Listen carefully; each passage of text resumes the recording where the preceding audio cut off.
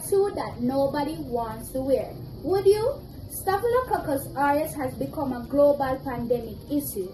Over thousands of persons have become infected with this nosocomial infection. But some may ask, if given this opportunity, would you want to be educated about this nosocomial infection? Well, I am Abbigay Brown, back with another episode of Health is Wealth.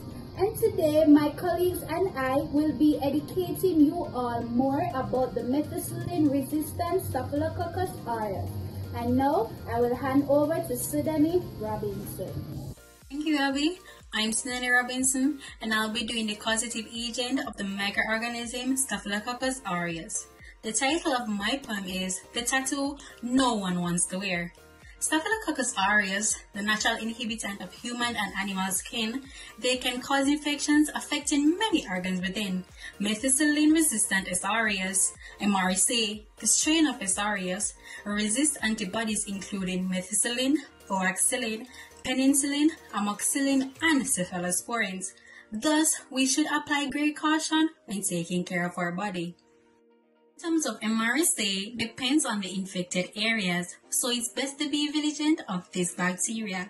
Infections from this microorganism can cause bacteremia, endocarditis, heart valve infections, folliculitis, cellulitis, scalded skin syndrome, osteomyelitis, bone infections, septicemia, blood poisoning, pulmonary infections, pneumonia, empyema, gastroenteritis, meningitis, toxic shock syndrome, and urinary tract infections.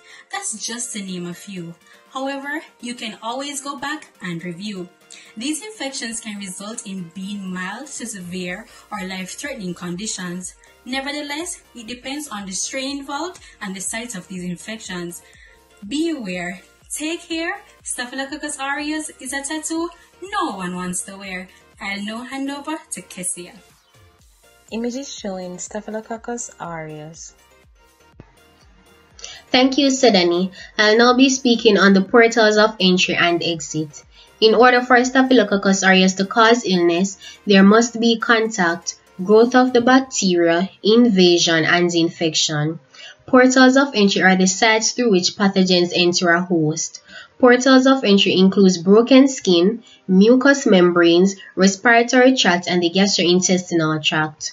Portals of exit are the paths or openings that a microorganism may take in order to get out of a host to enter a new host. Portals of exit includes the skin or open wounds and the nose or mouth. I'll now hand over to Abby.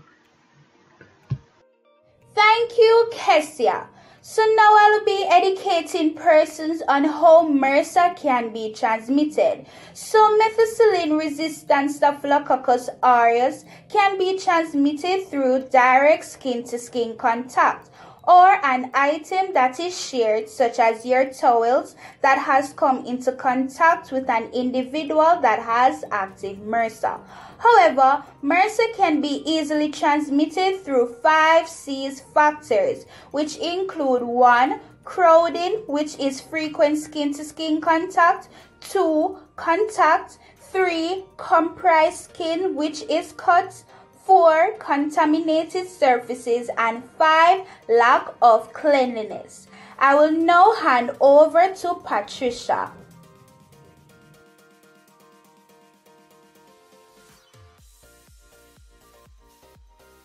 Thank you, Abby. Prevent MRSA now. The Staphylococcus aureus bacteria is of great concern.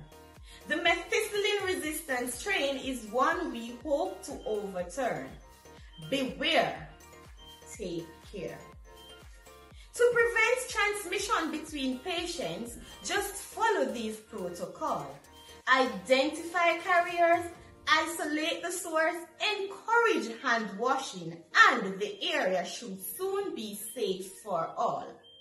Ensure you tell each patient, do not share personal items like your razor, your towel, or rag.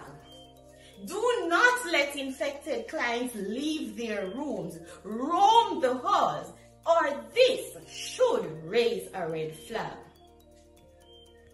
Be careful that you don't ignore the staff who may also be carrying the germ. Employees in high-risk areas of work should be properly monitored and screened before you can confirm. Wear your gloves, your gowns, and your mask before you take on any patient care tasks. Keep your nails short and your hair out of sight. And always remember to wash your hands. It is only right. Take extra care to keep medical devices clean by sanitizing and disinfecting before each use. Comply to wound care protocol and monitor the types of antibiotics you choose. MRSA infections will not go away on its own. It's up to all of us to keep its prevalence rate down. You know how it's caused and you know how it is spread. Practice what you preach or we will soon end up dead. I will now hand over to Amoya.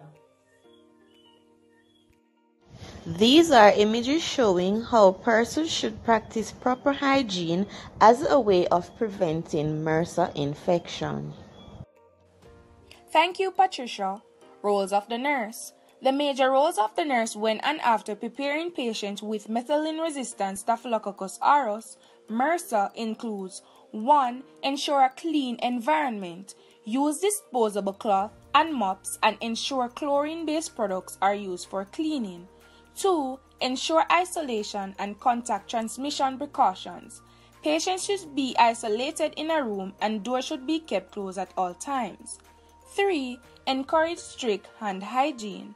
Ensure hand is performed. Use soap and water and/or alcohol-based hand rub as appropriate. 4. Decontamination of patient's equipment. Provide appointed equipment where possible for the patient's use only. And 5. Educate patients about MRSA. Educating patients is a significant yet unrecognized factor in preventing the spread of MRSA infection. I'll now hand over to Abby. Images showing nurses wearing PPE and cleaning equipment using chlorine-based product. Thank you, Amoya. So now I will be educating persons about the treatment of MRSA. When MRSA is diagnosed, the patient will be given an antibiotic.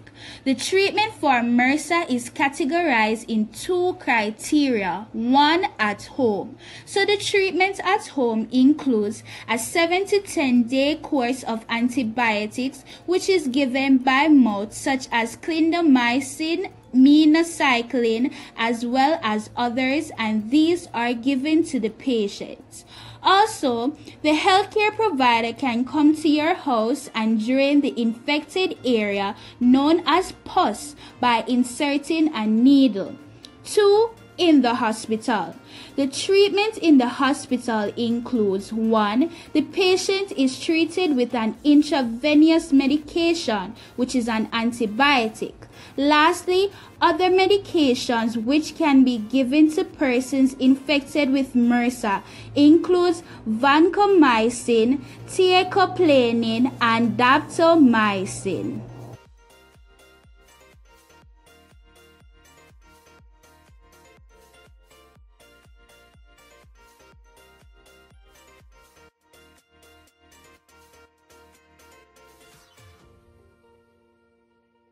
You have heard from all my colleagues. Why would you want a tattoo like methicillin-resistant Staphylococcus aureus?